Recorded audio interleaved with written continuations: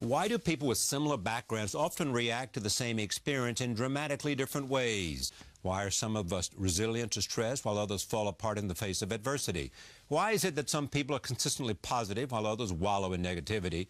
Neuroscientist Richard J. Davidson has spent much of his career trying to answer these questions. He has discovered that we're all composed of 6 emotional styles. Emotional styles. He's been able to trace these styles to patterns of neural activity. That's the crucial link. A new book, The Emotional Life of Your Brain, considers how these patterns affect the way we live and other strategies to change them. Joining me now are the book's authors, Richard J. Davidson. He's a professor of psychology and psychiatry at the University of Wisconsin-Madison. And Sharon Begley is the science editor at Reuters. I am pleased to have both of them at this table. This is a continuation of our series, which we call Brainwatch, as we look often at the extraordinary developments in understanding the brain as the most exciting frontier of human insight. So welcome. Thank you so much. Said that. Welcome. Tell me about what it is that you have discovered and this connection between emotional style and being able to see it in terms of neural activity.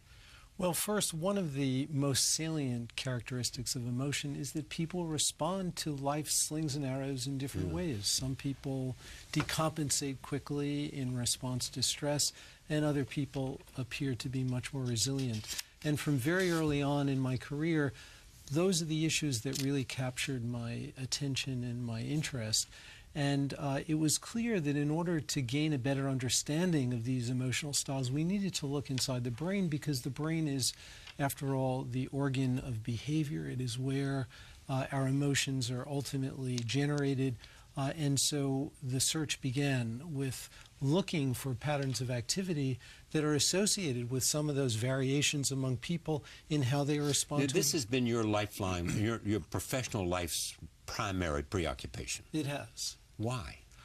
Well, it just struck me from early on that how people respond to these kinds of challenges was the key to understanding why different people are different in their unique personalities, why some people may be vulnerable to certain psychiatric illnesses, and why people may even show a propensity for certain kinds of physical illnesses where stress seems to be an important ingredient in exacerbating. And what did your experience with the Dalai Lama teach you?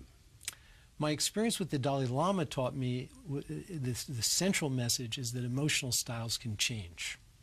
So there's plasticity here. That's right. Okay. So let's define the difference in emotional style and emotional traits and other things that are not emotional style, which is the subject of your focus. Well, we define... what's mood, what's a trait, what's style? Okay, so there are a set of terms. A mood can be thought of as a pattern of emotion that persists for minutes or hours. A trait is something that can persist for a very long term, but a trait is different from an emotional style, because the emotional styles that we describe come directly from neuroscientific research. Personality traits, which are commonly studied traits, predated our understanding of the brain. They are traits like introversion and extroversion. Those are, or neuroticism. Those are traits that emerged very early on in psychology's history, before we really had a deeper understanding of the brain. The 6 styles that we describe come directly from neuroscientific research. I didn't decide one day that I would think about the styles that characterize our emotional repertoire, but these really emerged over the course of 30 years of work. And where do you come into this, Sharon?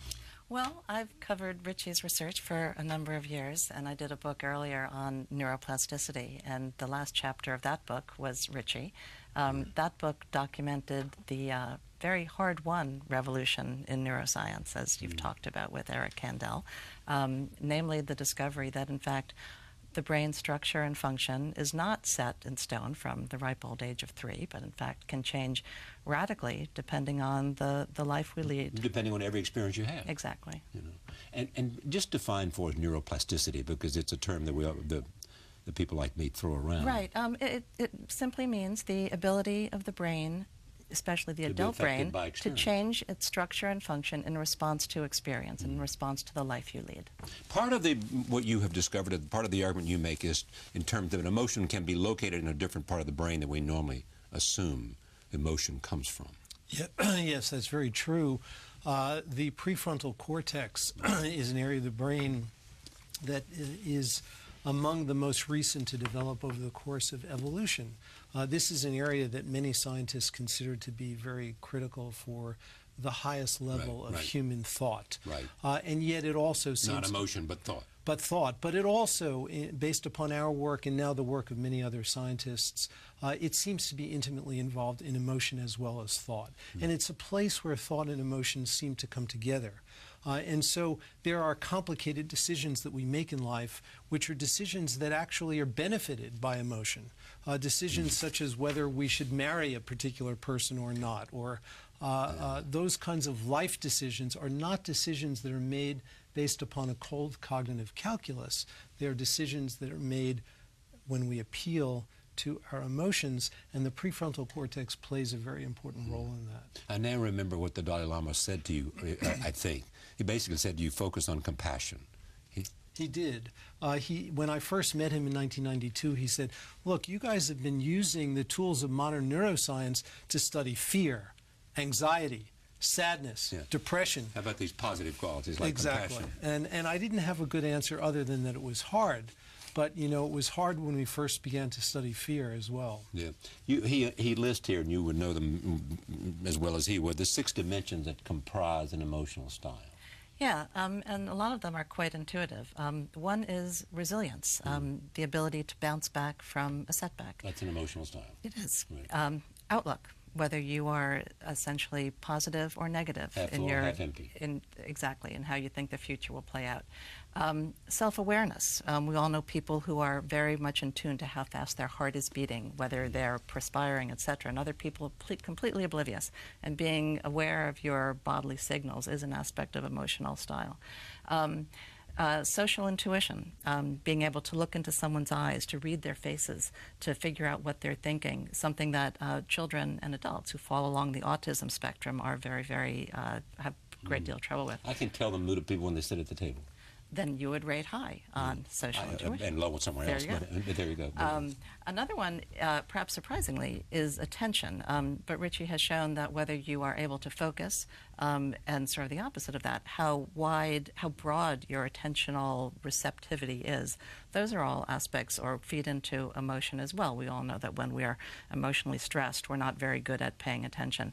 And what I like about this work is that all of these things are physically real. I mean, personality is sort of a human construct, but these are things that are, you know, you see them on the fMRI, you see them on the EEG readout, and because they are so real, they lend themselves to being changed. There's also this, you can change your emotional style as you live your life. Absolutely, and emotional styles are being wittingly or unwittingly affected by our experience, and one of the aspirations of this book is that people can actually take more responsibility for their own brain by more intentionally cultivating experiences that set them on a positive trajectory. And you can see the change in the brain, in the imagery of the brain. Absolutely. You can. And so we've done studies, for example, with specific interventions that are designed to promote certain emotional styles. Has the neuroscience community accepted this? I think that you know, we've published the work in really first-rate neuroscience journals. Our research on meditation has come out in very high-profile journals, and in many cases, it was the first time articles on meditation have ever appeared in these hard-nosed neuroscience journals. So I would say that it is beginning to be much more. The environment is beginning to be much more receptive. And that is because we are providing hard-nosed evidence and mechanisms. And I think that the changes and developments in modern neuroscience have helped tremendously, because neuroplasticity is probably the greatest insight of neuroscience over the last decade in terms of sort of general themes. One of the things he suggests is that delayed gratification, if you can practice that, then you can develop a higher sense of well-being. Yeah, and you've just put your finger on one of the important aspects of this. The 6 elements of emotional style, when you say them, resilience, it sort of sounds like everybody wants to be more resilient. You say outlook, well, everybody wants to have a more positive outlook. Right.